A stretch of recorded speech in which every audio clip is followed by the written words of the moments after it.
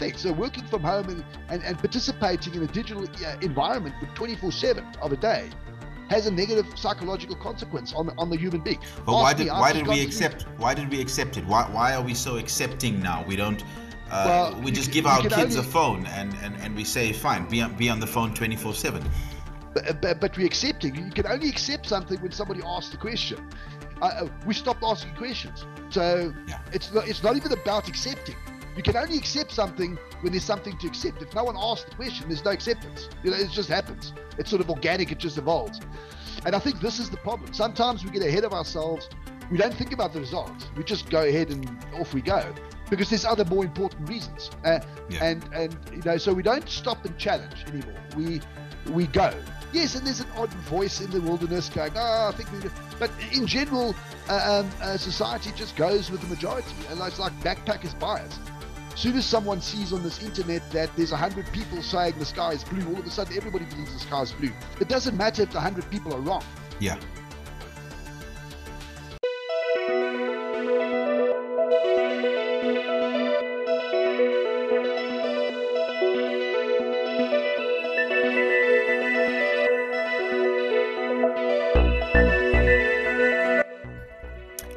Hi everyone, and welcome to today's video. I have with me, as usual, Paul Morley. Paul, I hope you're doing quite well today. Tav, as always, I think, it's been a tough couple of weeks. In fact, it's been a tough year so far. But yes, all things being equal, doing well, getting there, getting to where we have to go. Good to hear. So we have, viewers, a very interesting topic that we've put together for you today that I hope you will find extremely interesting. It covers a variety of topics. Now, what it's all about, let me start by talking about our current situation. So the start to this decade has been interesting and extremely difficult, something that none of us foresaw coming. We've had 2 years, or just over 2 years, of a global pandemic. We've got an energy crisis, an inflation crisis. We have a new war. I mean, who thought that in 2022 we'd still have wars? We thought that society, would progress past a lot of these things with all the technology that we have. And yet here we are. There's a problem, but what is the problem, right? Are we not applying the technology that we have correctly? Are we not finding real solutions to the problems that we have?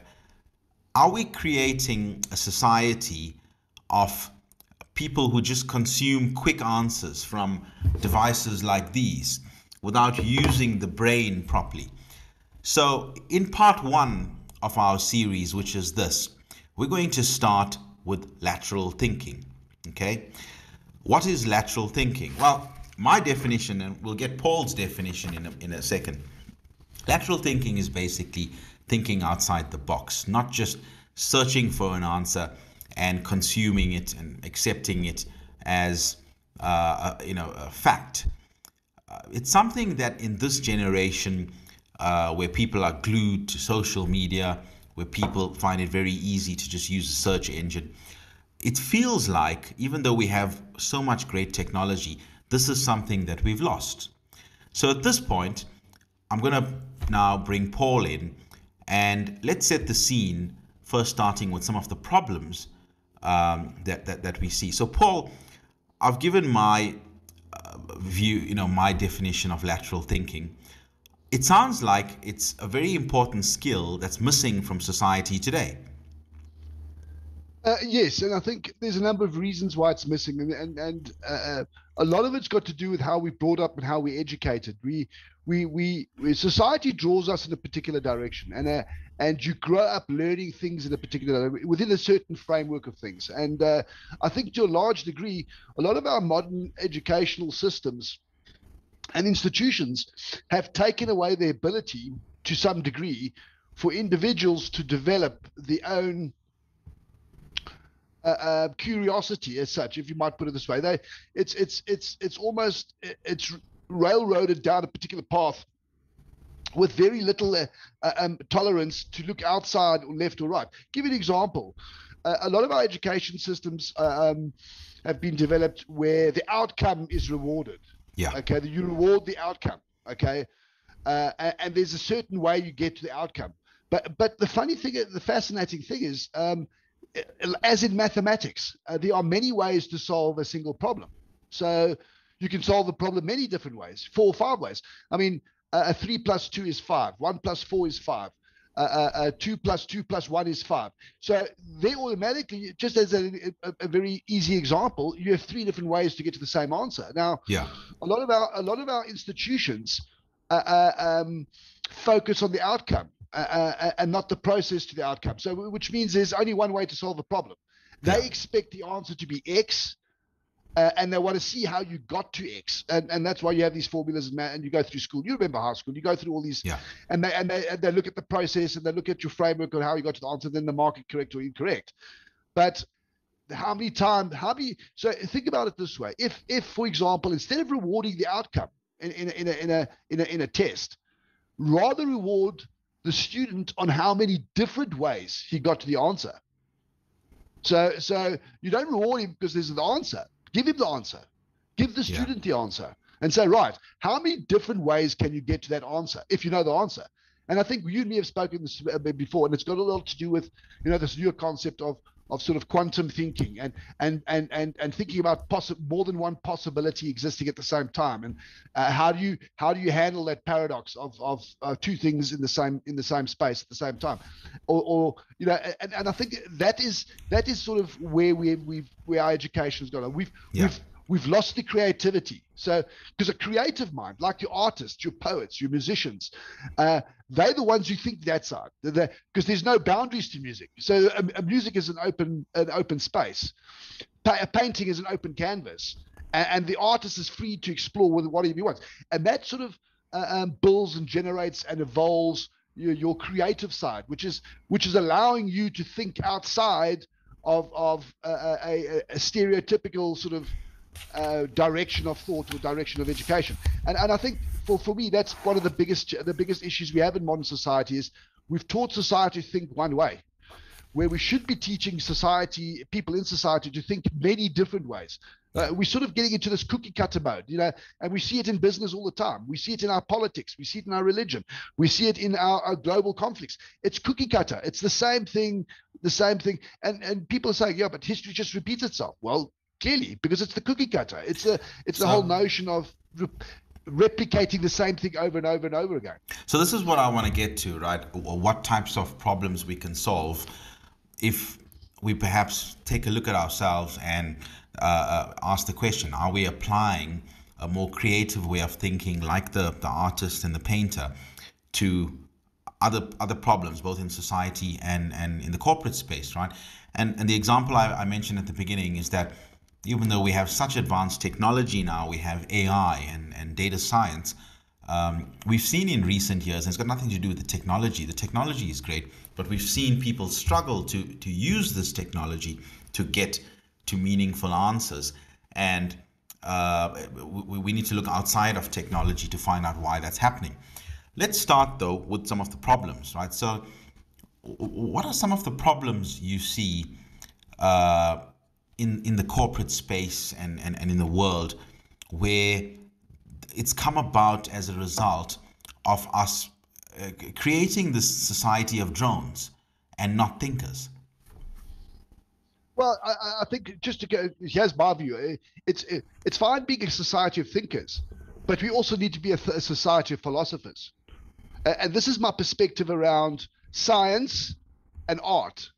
This is the science is the thinkers, the art are the philosophers, and you need a balance between these two. And there's a reason why a PhD is called a PhD, a bachelor in philosophy, because it stems back through history to the ancient Greek time. So philosophy was the cornerstone to a lot of technical advances in prehistory, but it was centered around the philosophy, understanding the possibilities, understanding the probabilities, understanding the what ifs. That is what a philosophy does. It explores the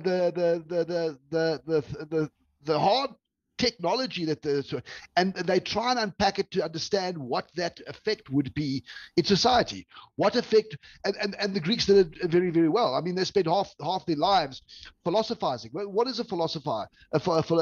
These big philosophical meetings are going. Well, there were debates. They were debating about new technology. They were debating about certain things, and they had open forum debates, sometimes for years, about a new piece of technology or a new idea before they eventually accepted it and rolled it and inculcated it in their society. We don't debate anymore. We just accept. That's the point. Yeah. Well, that's the point. We don't talk about the impacts around of technology. We don't talk about the negative side effects of having a highly digital world.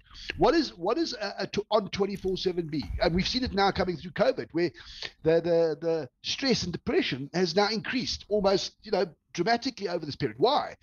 Because there's a fundamental change in our human behavior, and it's had a negative effect. So working from home and participating in a digital environment for 24/7 of a day has a negative psychological consequence on the human being. But why did we accept it? Why are we so accepting now? We don't. We just give our kids a phone and we say, fine, be on the phone 24/7. But we're accepting. You can only accept something when somebody asks the question. So if I ask you, what's your view? You either accept my view or don't accept my view. We're not accepting because we're not asking the question.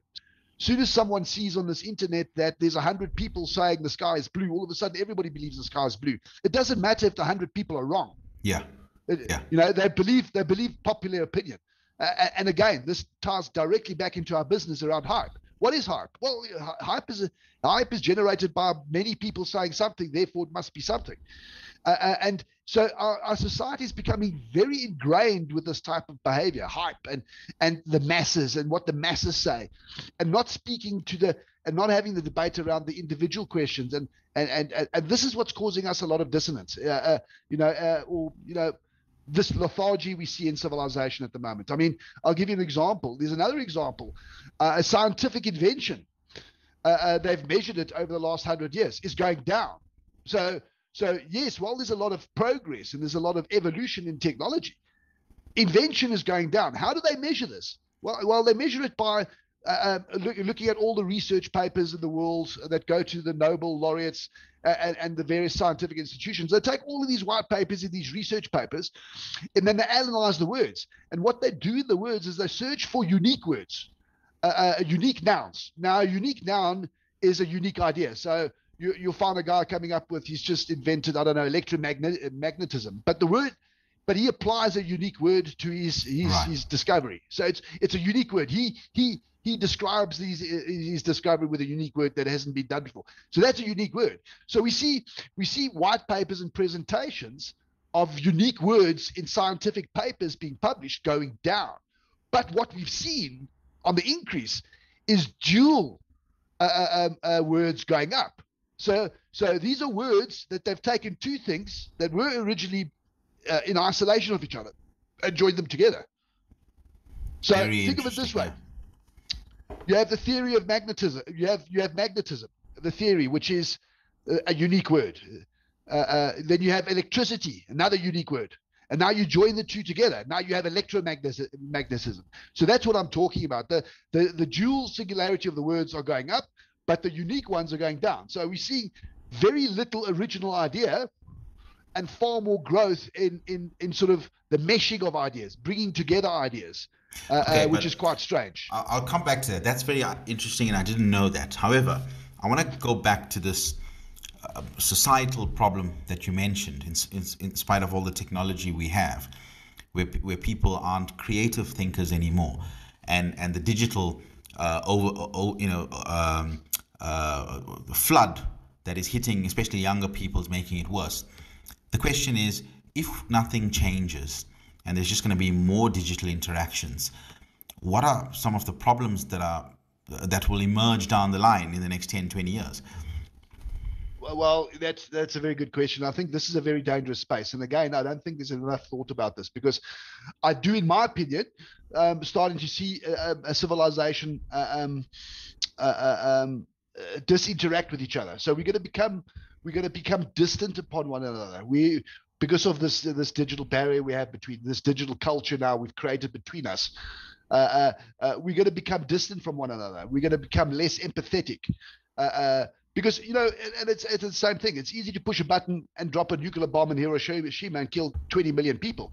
Vastly different thing to going out and giving the guy a knife and saying, right, there you go down the road and go and stab every single one of those individuals while they're looking you in the eye. Vastly different. So there's no personal interaction anymore. There's no empathic tie. And I see this becoming a problem, okay?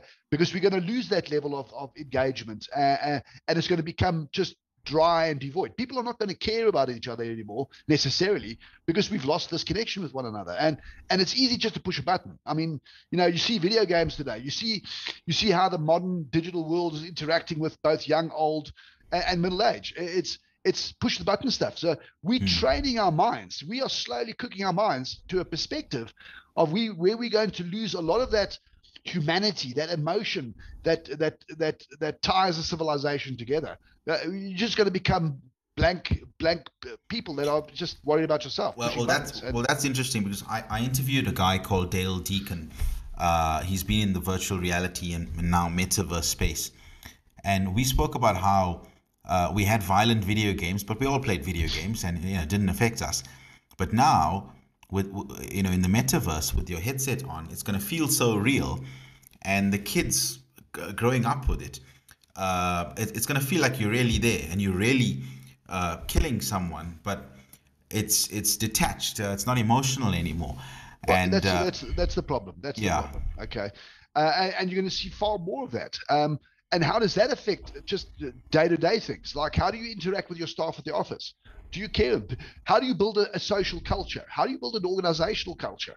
How do you develop a winning culture and get that esprit de corps? You get that passion, you get that pride, you get that building that back into your organization. How do you do that? You've raised something that I've never heard before, and I think it's important.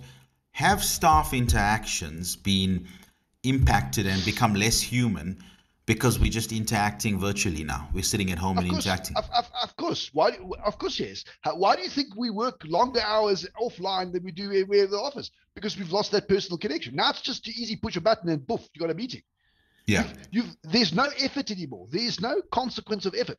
If I was working at the office and I wanted to go and have a meeting with someone, I'd have to get up off my desk, potentially drive a bus to another building to have a meeting and then come back. That's effort. You have to make effort to do that. There's a cost to having a meeting. Now there's no cost to having a meeting. I can have as many meetings as I want. There's no time interval. There's no expenditure of energy. There's no expenditure of emotional feeling. But also, if I needed to convince you as Paul of something, we're working on something in the corporate space. There's a big difference if I'm sitting face to face across a desk and doing it, like we're doing it now over a video call. Because body language plays a big role in the boardroom. 90% of a negotiation in a boardroom is body language and behavior, not the verbal communication bit. So good negotiators, very little of the communication is done through the verbal means. A lot of the communication is done through body language, posture, and behavior. And so you lose that connection. Now what happens is somebody that used to be very good and relied on that a lot, now he's put in a situation where he's lost potentially 70% of his ability because that aspect has now been taken away from him. Now he only relies on verbal communication, which was 30% of the thing. So now he's at a disadvantage. So there's subtle things like that changes the power and dynamics in an organization. Yeah. That require human contact, require human interaction. When you lose that level of interaction and contact, you start changing the nuances of an organization. The power levels start shifting, and those are the things that'll spread into the broader society at some point. I mean, that's a typical example. But imagine a society behaving like that. Imagine, it'll be catastrophic. So let's do a bit of a recap, right? Because if you've been listening, from the beginning, the viewers, this is about technology. This is about data science and AI and all the new technology coming. and the fact that we still have so many problems, and we're anticipating more problems coming down the line just due to where we're evolving to. Okay, so we're going to touch on all of that in a second. But what we have established thus far is that we're becoming less personal, less human almost, the deeper we go into the digital world, number one. And number two, it's very easy. I think we have a generation of kids that don't question the answer they get from a search engine or from an article on the internet, and that's causing us as a society to lose that creative skill, and there will be an impact to that, right? So before we get into lateral thinking is the core topic of this video. To tackle everything that we've mentioned thus far, what are some of the ways we turn the ship around? What skills do we need to teach young people, especially those entering the workforce nowadays? Well, there's a number of skills that one needs to focus on. Specifically, especially when children are very, very early in age, focus a lot on the creative dimensions and arts. Because it develops certain pathways in the brain that helps you in later life.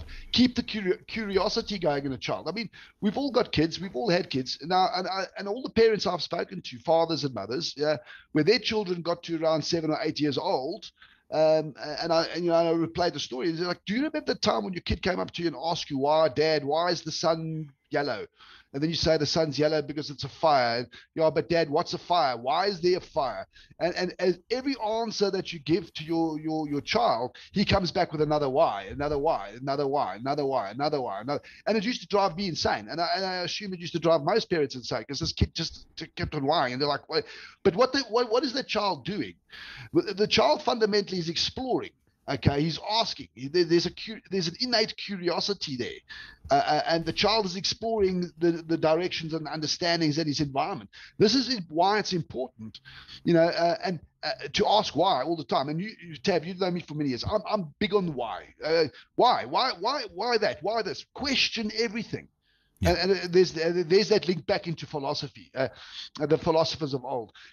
Why? And it doesn't matter if you're right, and it doesn't matter if you're wrong, but continue probing your reality and your surroundings with why. Probe it. Don't accept it. Probe it, because you might find something in that process that you never knew existed before, or you were not aware of, that can enhance or something that was potentially very dangerous, that could have potentially harmed you greater than you know. So that skill, and then we get to a point in a child's age, and all of a sudden the child stops asking why. It's funny that, because they only go through this period of about 3 or 4 years where they why and they irritate everybody, but at some point they stop asking why. Now, because I'm a curious guy, I want to know why. Why is that? Why do children stop asking why? They start it, but then they just go for a certain period, they just stop. And it's all got to do with a certain age. And from what I've heard and speaking to various parents about this, it normally happens at about 11 years old. But why 11? What's so fascinating about that age? And then you start getting into this educational question we've just debated.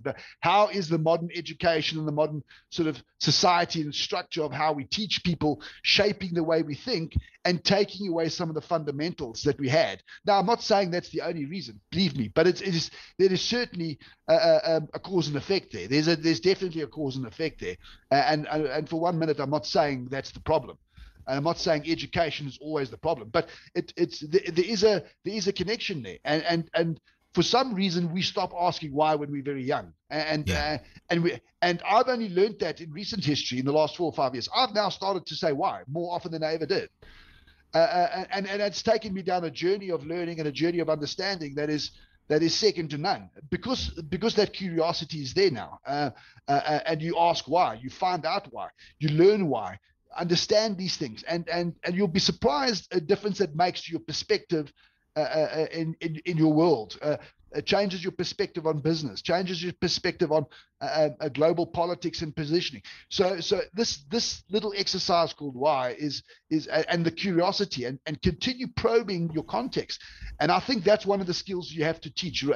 Cycling back to ask me, is you've got to keep teaching your children to ask why and interrogate their reality, interrogate their situation, interrogate what they hear and what others say. they've got to interrogate, because it is going to become more and more difficult to extract the truth out of the digital domain into the real world than it has ever been. There's a lot of fake media. There's a lot of cyber counterfeiting. There's a lot of political noise making. So how much do you see in the digital domain is actually truthful or not? You've got to learn skills as a human to determine what the truth is out of all this noise, to find the signal in the noise. And one of the ways you must teach your kids, or teach the future generators, is teach them to have this curiosity and ask why and interrogate everything they see. Because the only way they can defend against this monotony of white noise that we see in the digital domain is you've got to find the signal in the noise. Lots of static, but what's the signal? You've got to teach them to hear for the signal, and that is one of the things I would say, and I would punch very hard. You remember the famous book by Simon Sinek, Start With Why, which was a motivational thing that helped people figure out why they wake up in the morning and why they do what they do. Yes. So purpose. But here's a question now. So coming back to the topics we normally talk about, which is technology, economics, and the corporate world, can we say that societies that get this right, that foster more creative thinking, as well as organizations that get their people to be more, I can't remember if it's left brain or right brain that's more creative, but the more creative one, will they start pulling ahead and gaining advantages irrespective of technological advantages? Because we've seen with data science and machine learning, the technology is great. It doesn't answer all the questions. You still need the human creativeness to figure out how to use it. And that's what I'm seeing over the last few years. So are there advantages to be gained, and will they be gained by adopting this as a cultural thing? Well, we'll look back in history to ask you a question. Go and ask the ancient Greeks. Did it work for them? Did it work for the Romans? Ask them. Let me tell you, between the Greeks and the Romans, everything we have today that you see around you, Tav, be it your language, be it your science, be it your mathematics, be it your religion, be it your politics, be it your law, all originates from the Greeks and the Romans. Ask yourself that question. What has this generation or this period of our civilization left? I was going to add the ancient Indians, but you're talking more about the period. Yeah, but it's a period. I had to. I could say the same about the Japanese and the Chinese. I mean, you have to give it to the ancient civilizations. They did something that we are not doing. Okay, yes, and everything we know today, everything that we've built a foundation on today, is from that. From the gauge of the railway track. Why is the gauge of a train so wide? Why? Because that is the gauge from Roman chariots, and in ancient Britain formed pathways in the stone, which was that wide. And if they wanted they had to make the woodworkers and the steel had to make those things that wide because they made chariots. So guess what? You inherit all these little pieces of technology and ideas, and they evolve through time. Writing from the Greeks, from the Chinese, mathematics from the Chinese again, etc. Astronomy from the Indians and the Aztecs. So you inherit all these things, but there's something that they have fundamentally got right that we're not doing today. And the question is, what is that? Yeah. And the question that their societies were very artistic and curious in nature. So they all have one common thing, okay? Be it the Aztecs, the Indians, the Greeks, the Romans. If you look at their cultures, they're very artistical cultures. They've got a lot of art. They've got a lot of creativity. They promoted creativity. So the Japanese and the samurai. If you look at samurai, very few of the samurai skills are warfare skills. A lot of the samurai skills have got to do with art, calligraphy, painting, music. So a lot of those ancient cultures embedded a lot of their time and spent a lot of their time in the fields of the arts, and the arts became the science, because and people also forget that art became science. And science, by the way, science as we know today is only 300 or 400 years old. Science is not an old thing. Okay, science is a relatively new thing. Yeah. But Paul, let me bring economics into the argument. Is it not that we have this problem because we've created a society where if I'm an artist, be it musical or painting, I'm probably going to be penniless. So I'd rather come and work for a bank and become a mindless drone that doesn't think. But hey, I can get a salary every month. Is that not part of the problem? It is part, but there are unique ways of overcoming that challenge. Let's take a look at our famous scientists, our theorists, Einsteins, etc., Newtons, Aristotle. All of them were both philosophers and scientists. They were both.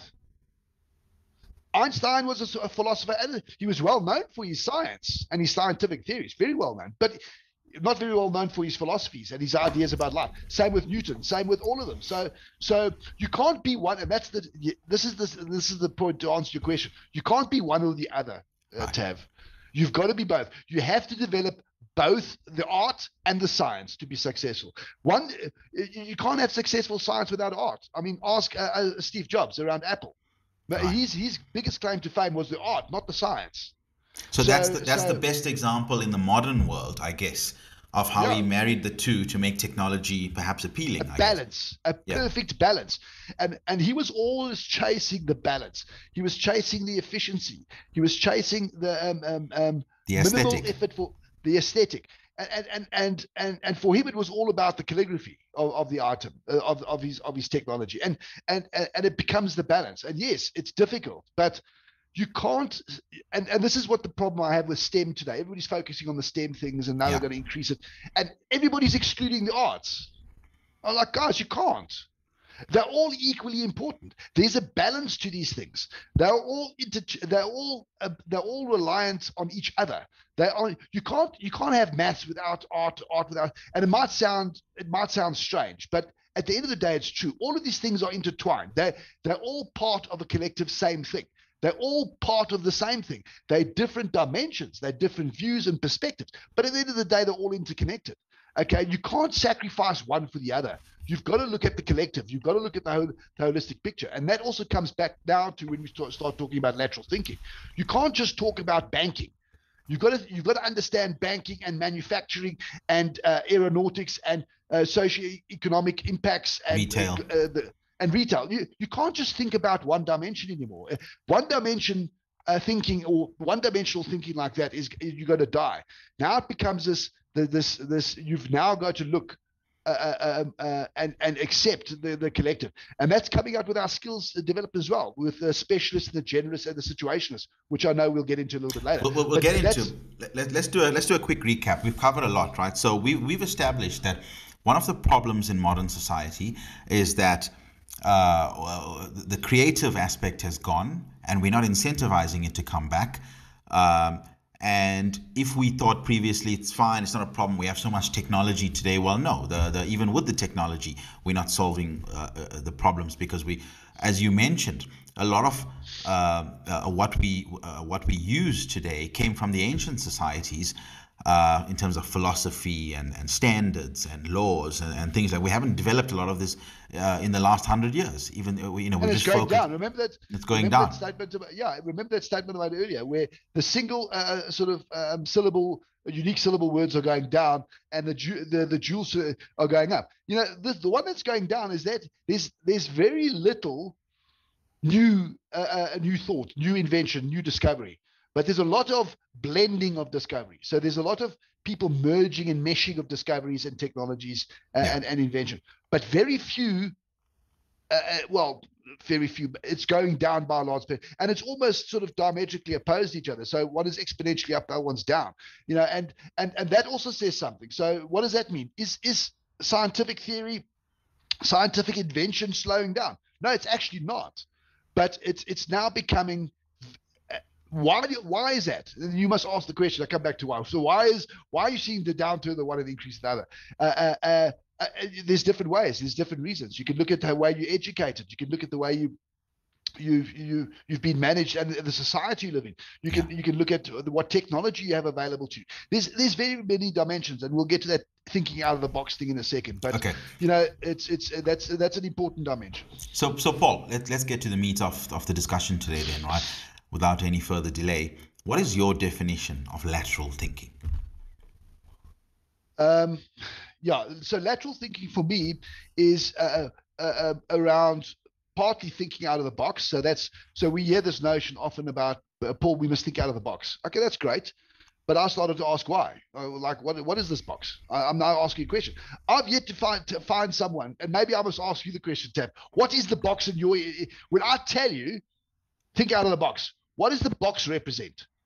So for me, the box is, without thinking, the normal boundaries. If I just wake up, and what am I doing in my daily job? Okay, I'm working with somebody, a customer, and he wants a data warehouse solution, or he wants he wants to do something in the cloud. And the box for me is when I when I stick to what I do every day. That's the box. So very close, very close Okay. to what I was about to say. So the box for me, if you imagine a box has four sides. Now, if you imagine these four sides being professional, technological, social, personal. Right. And when I say these four things, those are the rules of the game. So let's take a look at professional. Look at the professional side. So what about professional? I have to work within a set of parameters and guidelines and frameworks in my professional capacity. Does that make sense? Right. So there's a set of rules. There's a set of expectations I must adhere to. Like, Paul, don't go to the office not wearing a suit and wearing your tackies and flip-flops to a board meeting. Yeah. So that's what I'm saying. So, and sorry, the personal one is the cultural ones, because there's also a cultural dimension to this. So you have these 4 or 5 different guardrails, these sets of the rules, and when you start applying all 4 of these sort of rules together, you get squeezed into a very small box. Okay, you don't have a lot of latitude. You can't do much, because there's a social framework here. There's potentially a religious framework. There's a professional framework, a social framework. So we're not trying to break any of those by going out of the box. No. But here's the thing: is first of all, you need to understand it exists. Okay, so if you don't know it exists, then you can't solve the problem. So first, you need to appreciate the fact that there's a set of rules for social, professional, personal, all those things, like Steve Jobs did. So once you understand the rules, you can understand what you need to do to work outside of those boundaries that the rules fall through. But if you don't understand the rules, hence another famous quote, if you don't understand the rules of the game, you can't play the game. Yeah. So this is what an individual must do. He must understand that there's parameters and there's guardrails that contain his enthusiasm to do something or not, and he needs to understand, okay, within that context, how can I use all of these 4 things in synergy and make sure that I'm outside of the box and not inside the box, making sure that I'm outside looking in and not inside looking out, which is now in a very confined space, because now I'm in a very open space. I'm on the other side of the fence. I can do lots here. I've got latitude. I've got movement. But when you're confined to a set of parameters, and by the way, this is exactly the problem I have with data science. You talked about data science earlier. So we'll get to that now, why it's important for data science. Because in data science, just a sideline a bit, we like to chop off the exceptions. We like to chop off the outliers. But why you want to chop out the outliers? There's probably more information that lies in a data set with outliers than there is with a data set without outliers. Okay, because if the data set didn't have outliers, I pretty much know what the data is. But what's interesting to me are these things sitting on the periphery, and I think that's part of the problem we face. We've tried to make our lives so simple, and cut all these things down into nice little neat packages that we actually aren't learning enough, because we've diluted this thing so far. It's actually worth nothing. But why don't you put the effort into the big thing, including the outliers? And the reason why data scientists chop the outliers out, because they believe it's going to pollute their results, or they don't have enough compute, or they don't have enough time. There's always a reason why the outliers are hived off. But I'm saying, but that's the wrong way of doing it, because the outliers is the pieces of information that you should be interrogating, because the concentration of data and data points in the center, it's all much the same. And you could probably figure it out and you have an answer to a whole bundle of things. But what's this? Why is this thing sitting on the edge here? Yeah. And I want to give you an example of why this type of thinking and lateral thinking is very, very important. In World War II, where these bombers flew off into Europe and they're fighting and they came back and they were riddled with bullet holes and the one pilot went to the one pilot went off to the manufacturing guys and said, guys, we need armor here because we're getting shot out the sky. So all these guys got together and they said, great idea, let's put armor. Where shall we put the armor on?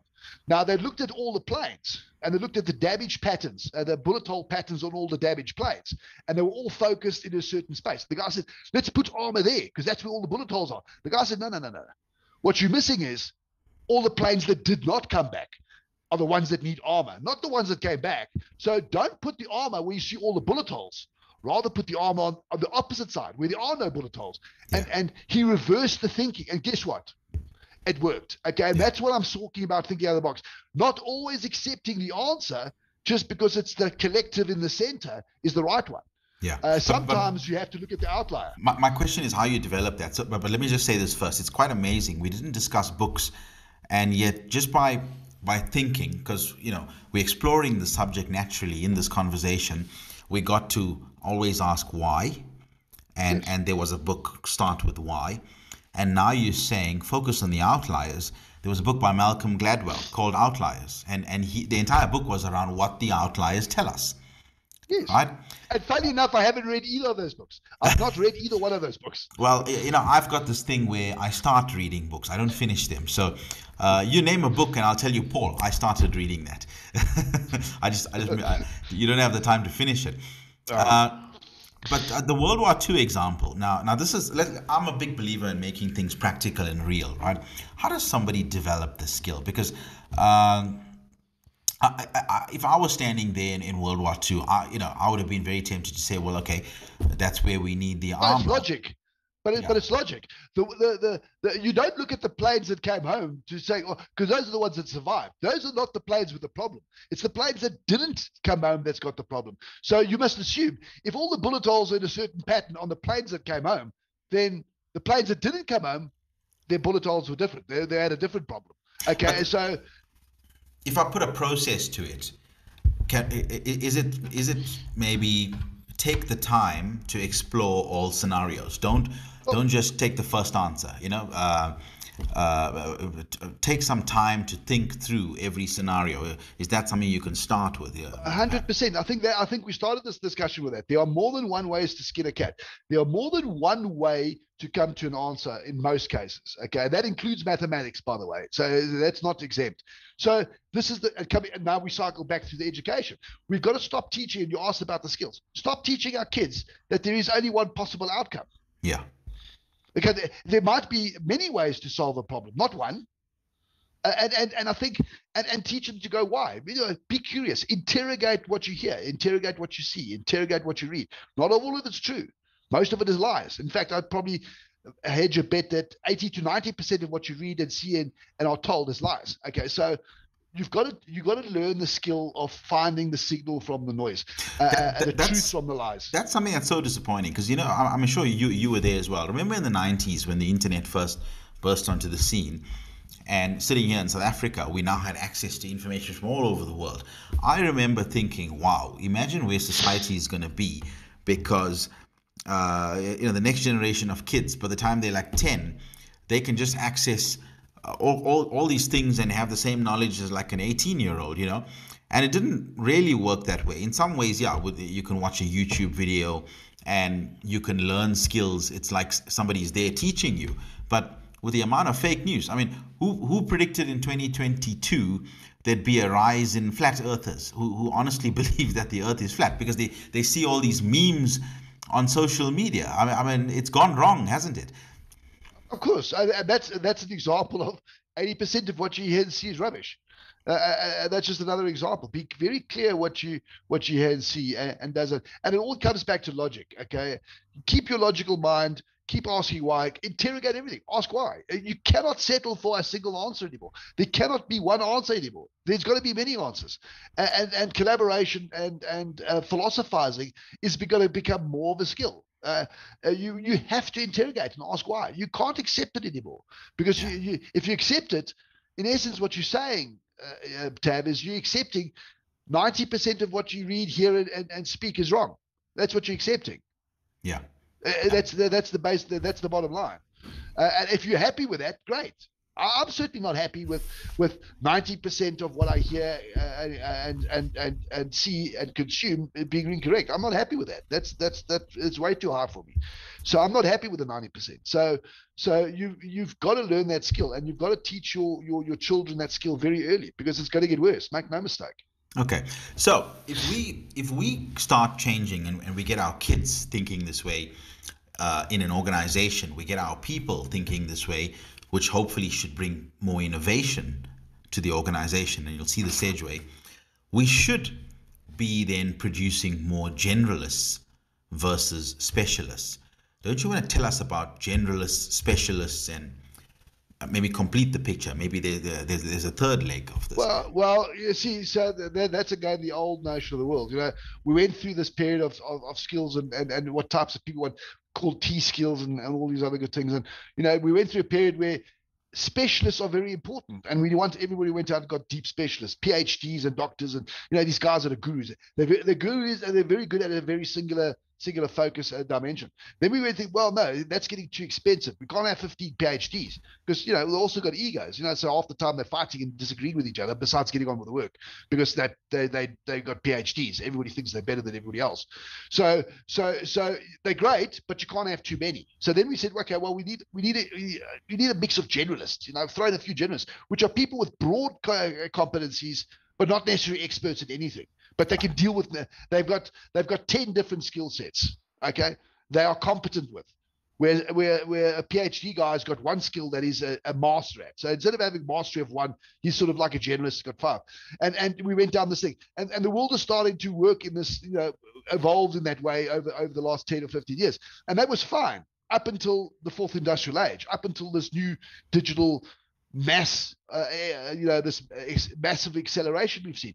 That no longer works anymore, because one, you got no time for specialists, because there's a skill shortage. It takes too long to train a skill shortage. It's too expensive, etc., etc. And then you got the generalists on the other side. Well, they're also a bit of a problem, because they're also static in their skills. They've got 10 skills. Well, maybe that's not the 10 skills I want. I want another set of 10 skills.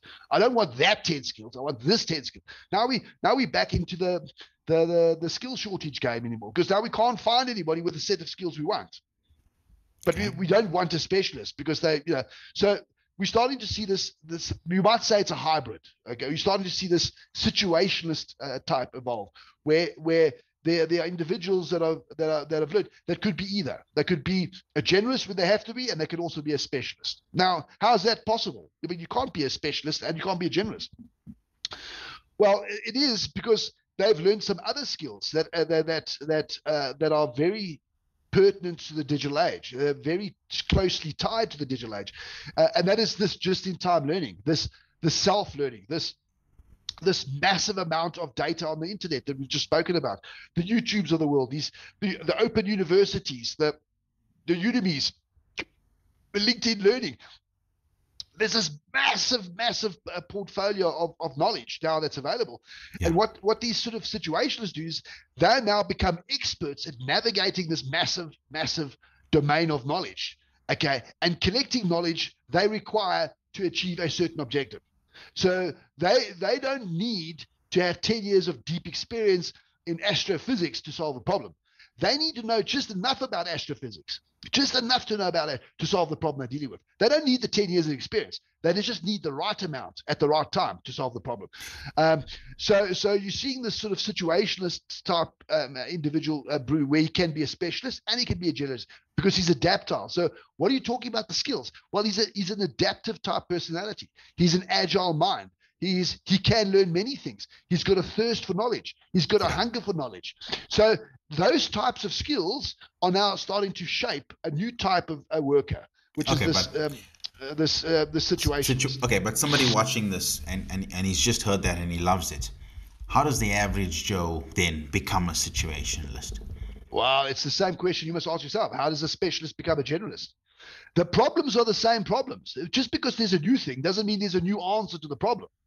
And so in generally speaking, a specialist cannot become a generalist, okay? They're just not the same mindset. And it's like asking a professor or a PhD to go and become a generalist in 50 different subjects. Yeah.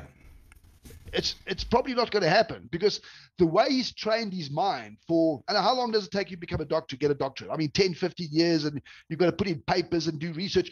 He spent an inordinate amount of energy in a single-minded focus speciality. His brain starts to be wired because he's done it for so long. Your brain starts being wired to be that. So it's not about asking the individual he must now become a generalist because he's studied the same thing for 50 years. The biology of his brain has to change. Yeah. The pathways of thinking and the way he solves the problem has to change. And that's not easy. So it's not easy becoming a generalist from a specialist, or vice versa. Same issue evolves from a generalist to a specialist. The fundamental way that they learn and they think and they experience changes the mapping of the brain, and that is the same with the situationist. You can't just become one. You've got to. The way you start to do that is look at the skills that are required that makes those types of people, and practice it often enough where you can start rewiring the brain. It's not about going to school and learning a new subject. It's not about going to varsity and writing a new paper. It's about exercising the brain in a way that ultimately would land up with you being this type of person, which is a situationist, who's open to knowledge, who can absorb different things at different times, can navigate his way through this digital chaos to the bodies of knowledge that are truth, etc. So you don't go to a classroom for that, but the skills and the things that you practice rewire the brain. So lateral thinking, creative wire, all of those types of things I've just mentioned all contributed towards rewiring the brain, rewiring your consciousness for learning. And this is what people forget. People think, oh, Paul, because we live in this instant society. Yeah, but Paul, I'll just go and learn it at a school or get a degree or put some thing on my head and push a button and I'm one of them. It's not that anymore. You've got to spend the time in doing it, and it's got to do with the biological brain. It's not got to do with courses at university, but people want to go do a course, but there's no course for this. No course for this. So one of the things I'm doing, Paul, is I find if I force myself to book time in my weekly calendar, I put half an hour there to focus on consuming this vast amount of knowledge. You've got LinkedIn Learning, you've got YouTube. That helps, but you've got to have an end goal in mind. You can't do it aimlessly, otherwise, it'll fall apart. And then the second part of what you were saying, a lot of people in the IT industry, the trend now is to just get certified. There's all these cloud exams coming, or we've had them for a while, and there's new ones coming every month, it seems. And so I was talking to a person that was struggling to pass one of these exams.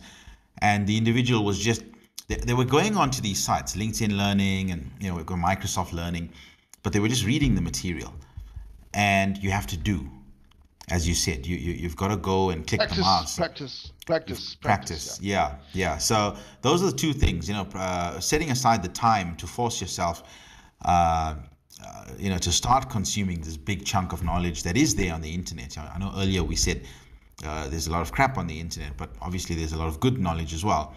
And then don't just read. I mean, watching a video, we're so fortunate if you think about it, right? You can watch a video on a topic, something our fathers, grandparents didn't have, and you've got almost like a personal tutor showing you. But then what you've mentioned, you still have to go and actually do it to complete. Yes, you got to practice it. The learning, there's a great guy that I know.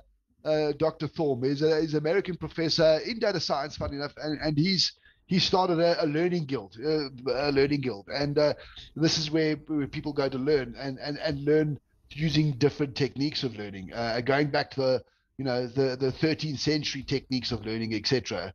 That's why it's still called a guild. And he's developed this one page which I'm presenting to my team, which is this thing on self-learning. And what does it mean? What is the process of self-learning? This consume, practice, preach, consume. And it's a great thing. And perhaps we should include that at some point in this video is a view of that. But it talks to the practice. You can't just read it and consume it. You have to go out and practice it and there's a lot of parallels in there with what I do today. Presentations, keynotes, speaking, public speaking, debates. Those are all avenues or mechanisms for one to practice. What you're saying, that's the practice dimension of learning, is actually sitting and teaching, like what we're doing now. This is a learning exercise. I mean, for me, and I suppose our listeners and our viewers, it's a learning exercise. So being able to practice something is a very, very much an important part of inculcating that wisdom or that expertise in your mind and your philosophy. So it's not just about reading stuff. You've actually got to go out there and do it. But the question is, what do I do to practice? Because sometimes it's not hitting a keyboard necessarily. So even that answer can be a bit difficult. It's like, okay, so how do I practice philosophy? Which is different to say, well, how do I practice building a data science model? So the practice, the how you demonstrate and how you exercise that knowledge is going to be is simple in some cases and very difficult in the other cases. So you've got to find a balance between the two. But practice, in essence, is the key word here. You've got to get out there and exercise your knowledge and practice with it. Yeah. Okay. So Paul, I mean, we need to start wrapping up. So I think in part one, which is this video, we spoke about lateral thinking and what's missing from modern society, the creative brain, developing the creative brain amongst young people. We spoke about maybe is the education system missing a trick, but it's not just about young people. This is something we can bring into the corporate culture. The next video, we're going to talk about innovation. So if you're still with us, if you enjoyed this one, we have a purpose. It's not aimless. Assuming I haven't put everybody to sleep yet. No, I don't think so. I think there'll be a few people who are very interested, right? How do we then use this lateral thinking, always asking why, looking at the outliers, practicing, trying to find another answer, or another way to the answer, right? These are some of the skills. So we've covered a little bit about it. We haven't just told you what it is. If you apply that, it's going to lead to more innovation. The next video, we will talk about innovation. So Paul, do you want to just give them a quick teaser of what's coming in the next video? Innovation. So, how is innovation? How do humans innovate? How do humans discover? How do humans invent? And I think if one looks to the past, if one understands evolution, biological evolution, one can potentially perhaps find an answer to the question you ask, is how do we innovate? Well, maybe it's an evolutionary thing. Maybe if we look far enough backward and we understand the cycles of evolution, we might understand how innovation happens in that context. So a little bit of innovation, a little bit of history, a little bit of biological innovation, evolution should be a hot topic next time we sit together and have a chat. But perfect. Yeah, I think that's going to be good, right? So just to wrap up, so viewers, a bit of a long video, but I hope you enjoyed the topic, lateral thinking. For some of you, it would be new, and I mean, it's really, it makes a lot of sense, and it's something that you feel you knew already, but deep down, have we explored it? Why haven't we explored it, right? And there's so much content here. Paul and I can come back to this topic in future, because it feels like there's just more to talk about, right? So that's it for part one, lateral thinking, and part two will be around taking that and moving then into innovation, which should be the result if we can bring about this change in our corporate culture, in society, and all of. Perfect. So viewers, hope you enjoyed that. Leave some comments down, and we like interacting with you guys. And look out for part two in this series, which is all about innovation, coming fairly soon. So until then, have a good day, and we'll see you really soon.